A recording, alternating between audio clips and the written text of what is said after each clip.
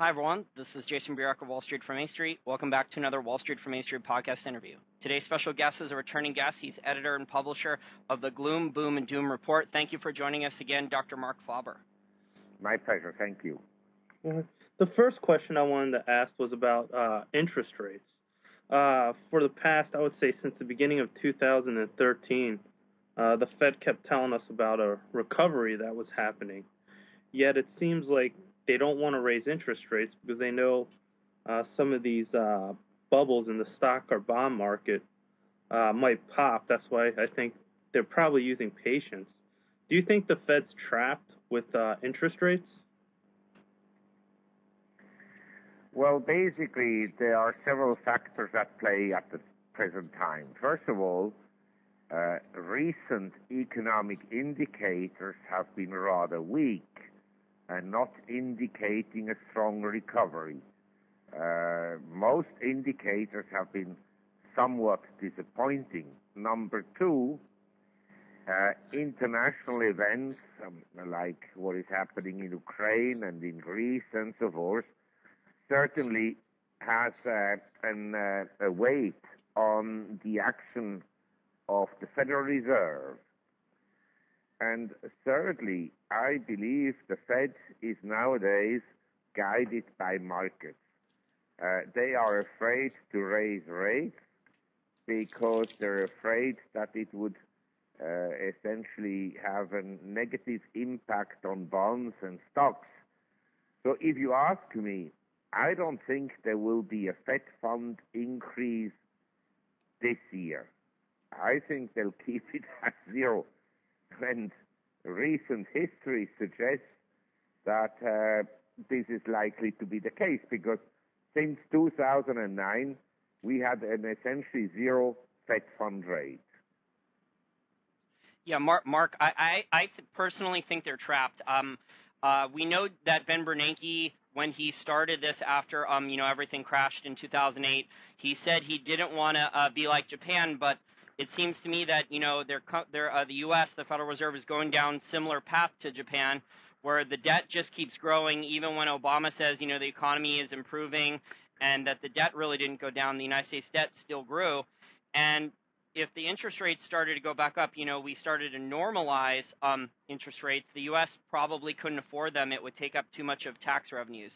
So I think we're in an environment here, with financial repression where Japan, Europe, the United States, their debt, they just can't deal with the principal of the debt, and they're worried about being able to pay the interest payments on the debt. And I think they're going to be managing the interest rates lower, unfortunately, and they're going to be attacking, all ranges of the curve there, of the interest rate curve, to try to manage that so they can keep, the game going and keep paying off the interest payments with as low a payment as possible. Well, it's not only the U.S. 90% of central banks in the world, in the developed countries, have either zero interest rates or negative interest rates. And, we are in a very bizarre environment, and nobody knows what the end game will be. But I can't imagine that it will be a happy ending. That I just can't imagine. That some professors and academics running the global financial system will lead us to prosperity is ridiculous to think. Yeah, financial repression, Mark, doesn't normally end in a happy way. Now, I know the United States after World War II, there was a lot of pent-up demand. The U.S. had the only manufacturing left in the world because everything else was bombed out in Europe, in Germany, in Japan. So the U.S. did run financial repression, I think, after World War II, but those, I would say, are special circumstances and do not apply to this case where, Japan is using financial repression, Europe is using financial repression, and the United States. So I think this is definitely, I agree with you, it's not going to end well. A best-case scenario, when I look at things, I see kind of, Japan as a best-case scenario for the United States, and that's not a good scenario in my opinion. Well, in Japan, I have to say the following. At least the Japanese have significant accumulated savings, which is not the case in the United States. And the Japanese society is a very harmonious society. The country has many headwinds, including demographic headwinds. The population is shrinking at the present time, so it's very difficult to get any growth if your population is shrinking. But say they live in prosperity and harmony.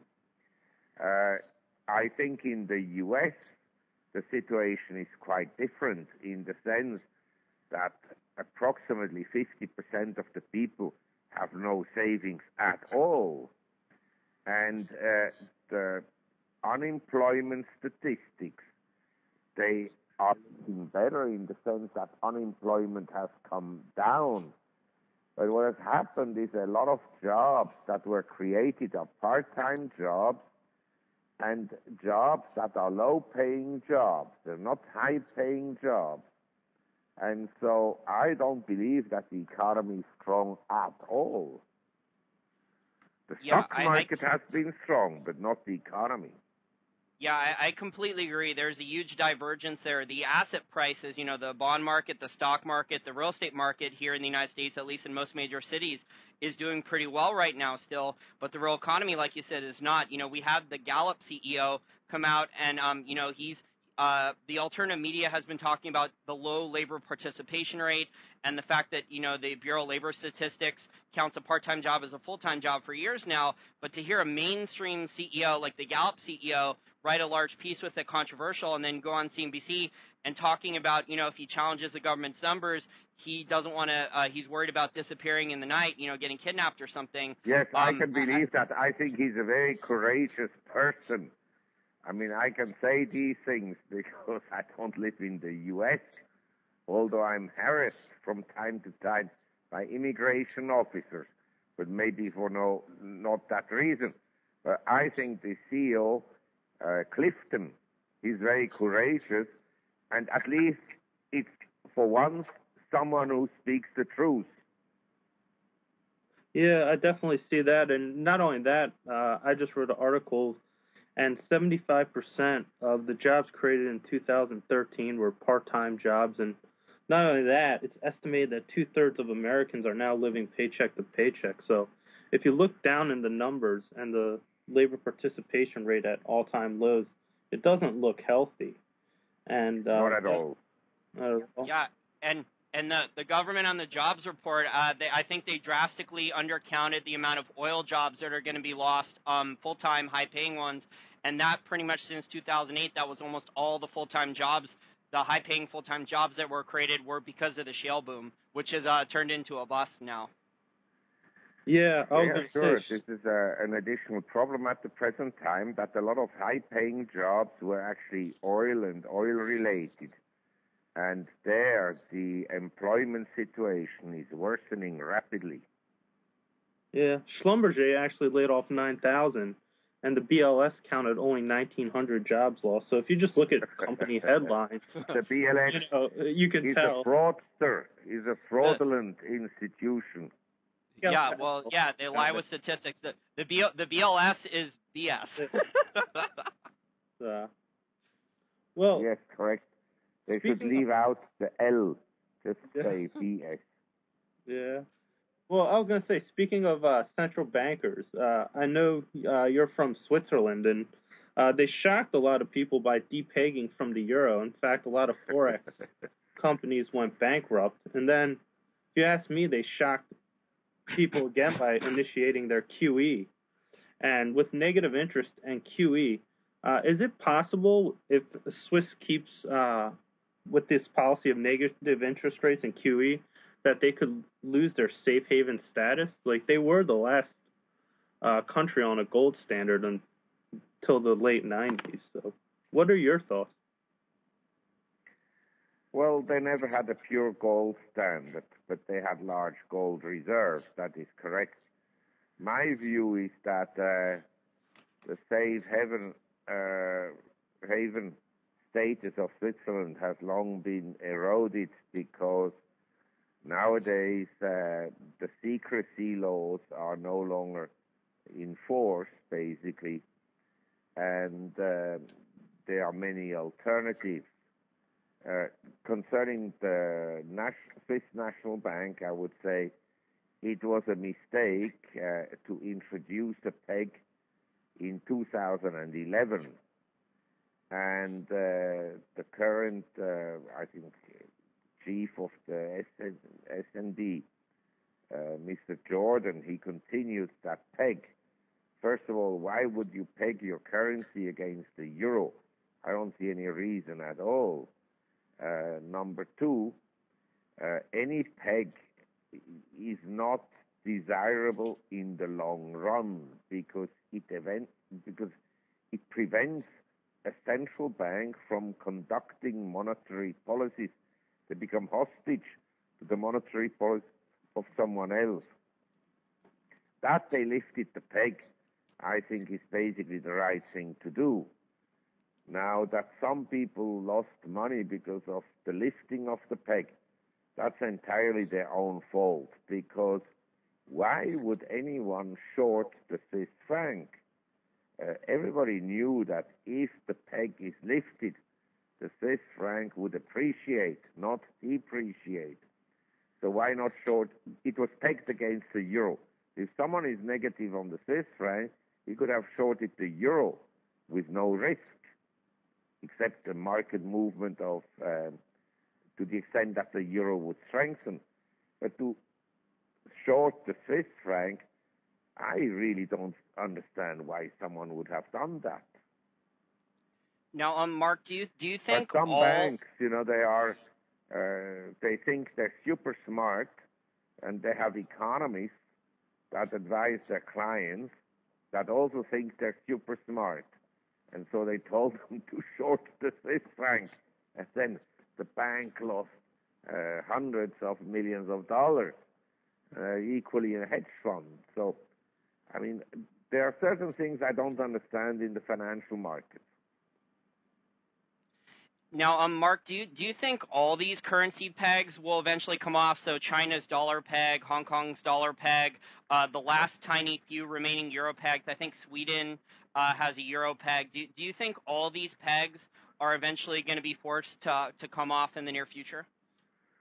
Well, basically, in Hong Kong, we had a peg since 1983, so it lasted a long time, but it also caused a lot of damage to the economy in the sense that we had very high inflation, and part of the recent demonstrations are essentially for economic reasons, not because of democracy. So we had huge asset inflation in Hong Kong. And I don't know how the end game will be played, whether we will go back to some kind of a gold standard in the world. This would be my impression that this will eventually happen, but not right away, because to return to some kind of a gold standard where gold would have a more important role in the reserves of central banks would be an admission that the professors and the academics at central banks have completely failed. But that will be recognized sooner or later anyway, because the way they conduct their monetary policies can only lead to disaster. Yeah, I agree. We're seeing bad theories, and Keynesian economics, whether it's real pure Keynesian economics or not, is a debate for another time. But we are seeing bad theories and bad policy from the academics and the central bankers who most of them were academics and never had a real job in their life. They're just PhDs. We're seeing that stuff fail, and I think we're starting to see that in the ECB, where they violated their mandate. They did quantitative easing. Do you think then that they're going to keep doing quantitative easing in the ECB, and do you think Greece will also leave soon? Well, my sense is that given the weakness in the economy in the U.S. and a weakening Chinese economy and the problems we have in Europe, that there will not be any rate increases right away. And in my view, actually, for a very long time, that central banks may eventually... You see, one of the problems the Fed has now is that the dollar has been strong. And so if they increased interest rates at the time the others don't, it would probably propel the dollar higher, which actually the Fed doesn't want, because a strong dollar is not particularly good for the U.S. economy and certainly not for corporate profits. In the long run, I advocate always a strong currency. That is the most desirable status you can have. But at the present time, the way the Fed people think, the dollar strength would rather argue that they will not increase interest rates. I actually wanted to switch topic real quick. I know you reside in Asia, and I was just wondering, how's the Asian economy doing right now? Well, my sense, because I have some businesses here, is that it's not a recession, but it's hardly any growth. And there are some sectors in the economy that are weakening. Some asset classes are weakening. Property prices in Singapore have eased. In some areas of Singapore, meaningfully. Tourism is about flat to slightly down because the arrivals from China throughout the regions are flat to down. And we have practically no growth. But it's not a recession in the sense that, you would see a disaster like in 1997, 1998 when we had a real crisis. That is not the case. It's just not growing anymore meaningfully, except, and again, there are some voices of caution about the statistics published by India. According to statistics, the Indian economy is doing quite well, which I can believe to some extent, maybe not quite as well as what the statistics would suggest, but it's doing okay. But the other economies, by and large, in my view, are decelerating. Yeah. Well, I was reading for over the past 10 years, there's a lot of growth. Like, for example, China was growing at a rate of somewhere between 8 to 10% a year. Wouldn't maybe in this case a recession be healthy? Like, sometimes doesn't an economy need a recession just to get rid of bad investment, or malinvestment is the Austrian term? Well, my sense is that the Chinese economy... hold on a second, sorry.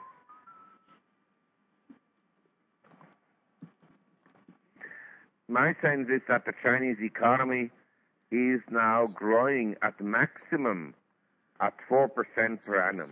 Maximum. And maybe some sectors of the economy are contracting. Because you take, say, Macau, the gaming center of the world, basically. The gaming revenues are 6 times larger than Las Vegas.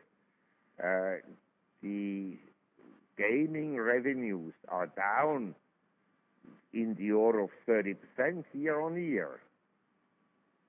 Now, this may be a specific case, but real estate prices in China have also come down. But you understand, I look at the economy and I look at stock markets. They can move in different directions. The Chinese economy is decelerating. This is now well documented. But the stock market has shot up 50% in the last 6 months. So you have to distinguish between economic activity and financial markets. Yeah, that's a great point, Mark. I think the Chinese, the property bubble there, the misallocation of capital, the Chinese citizens are money that may have gone into real estate. That money instead seems to be going into the stock market instead of China, because there doesn't seem to be, like you mentioned, any fundamental justification for these stock prices going higher, and yet they've gone higher.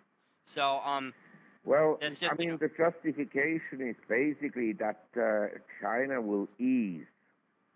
Now, we had this huge rally. I think a consolidation will come. But don't forget that China has underperformed the S&P massively since 2006. And so if you're an international portfolio manager, you see the Philippines, Thailand, Pakistan, India, Sri Lanka, Indonesia, all up 20% or more last year. And towards the end of the year, you saw China down and flat. Then you take some money off the table in these markets and you stuff it into China. And I mean, I was lucky. I caught the China rally very well, because I thought the economy is weakening, but it will lead the authorities to ease. And this is precisely what has happened. And as you say, the Chinese were gambling on properties.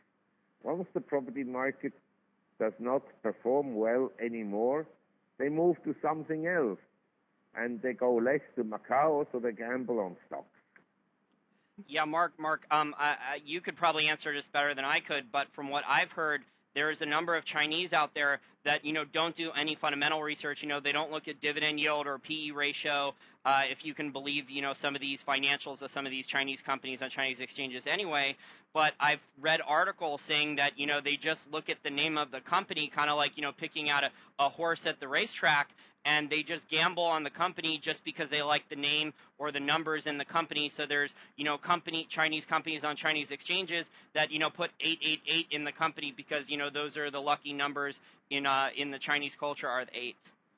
Well, there are lots of momentum players, but let me remind you that the quants in the US and in Europe are basically also momentum players. So we are in good company. But it is true, there is a lot of... Look, in Asia, we have a lot of liquidity. There's lots of rich people who have... the number of billionaires and millionaires has grown faster in Asia than anywhere else in the world in the last 10 years. So people have money, and if something moves, they gamble on it. Yeah. But long term though, Mark, you're still more bullish on Asia because there's actual savings there. There's not as many rules and regulations. So you wrote your book about a number of years ago, your best-selling book about Asia's prosperity. You're still long-term bullish on Asia though. Yes, but less so than at the time, because at the time was 2001, 2002. And we just emerged from the Asian crisis, and the whole economic development in China really got underway in a major way. But if I look at today, there's nothing that is great value except maybe precious metals and gold shares. Otherwise, everything is relatively expensive. The other day, a Gauguin painting was sold for $300 million. I mean, maybe it's worth $300 million. If you print money, maybe it will be worth one day $1 billion, like my art gallerist friend. He thinks in the next 5 years to 10 years, the first piece of art will be sold for over $1 billion US. That is what is happening when you print money. So I want to say is in Asia and emerging markets in general, which have underperformed the US grossly since 2010, 2011, I see better value. I don't see yet bargains because the markets are all up from the lows in 2009.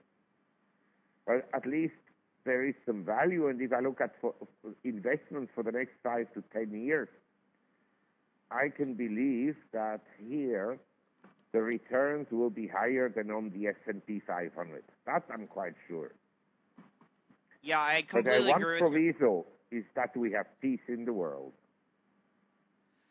Yeah, I completely agree with your point, Mark, that we've just seen enormous asset price inflation, across the board in the U.S. in stocks, bonds, real estate. We've seen it in diamonds. The Chinese have gone on a humongous diamond buying spree. I think some diamonds, Mark, since 2007 are up, many hundreds of %. And we've seen it in antiques, in fine art, in sure. stuff that's kind of in alternative That's investments. where the inflation is.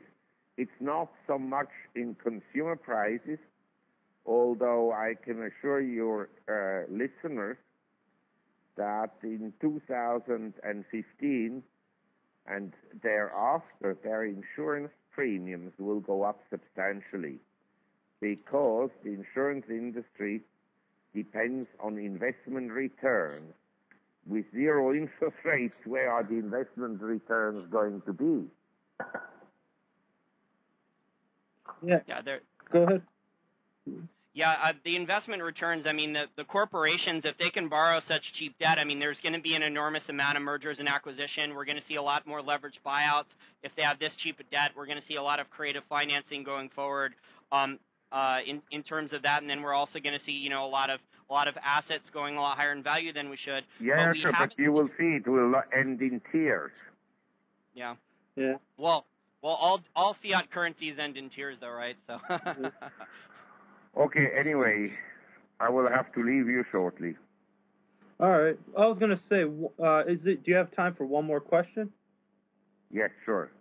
All right. I was gonna say, you talk about the stock market being due for a correction, and you also talk about gold miners being the only thing that are cheap. Do you think it's possible? Do you see a potential scenario coming up where the stock market corrects, but the gold equities decouple and rise while the stock market corrects? Yes, it's possible. But I would say it's more likely that if the stock market really gets hit, that gold miners will not perform quite as well as, say, physical gold. But it's conceivable that gold shares go up and the whole financial market implodes. That is a possibility.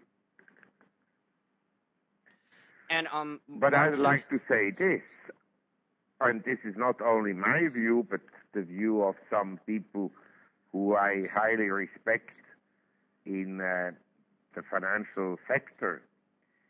The problem may be one day that if gold really works out, that the academics at the central banks will take the gold away from individuals. That is a possibility. Yeah, I think it's definitely a possibility, Mark, and that's despite of the fact that there's very strong demand for gold still in Asia. I think China, according to Kuz Jansen and Bullion Star, is buying up basically 100% of the annual gold mining supply, and we've just seen a really bad finances from so many of these gold miners. They've been in a horrible bear market for the last 3 years. Yes. We're at a point here where, if the gold price doesn't start going back up soon, I think the mines could potentially shut down in the near future, and there could be, supply problems for both gold and silver. Yeah, sure. There are lots of issues concerning the gold market. I recommend that individuals hold some gold or silver or platinum or palladium, but not put all their money into precious metals. Yeah, I completely agree, Mark. That's good advice. What I tell our listeners is there's two main rules. The rule number one is politicians can do anything they want and change the rules anytime they want. And rule number two is don't go all in on any one asset class in any one country or anything because of rule number one. Thank you. Well, Mark, please tell our listeners how they can find your newsletter. The website, www.gloomboomdoom.com. I just want to thank you again for your time. My I pleasure. enjoyed our... Bye-bye. Thank you. Bye-bye. Bye, Mark. It was nice speaking.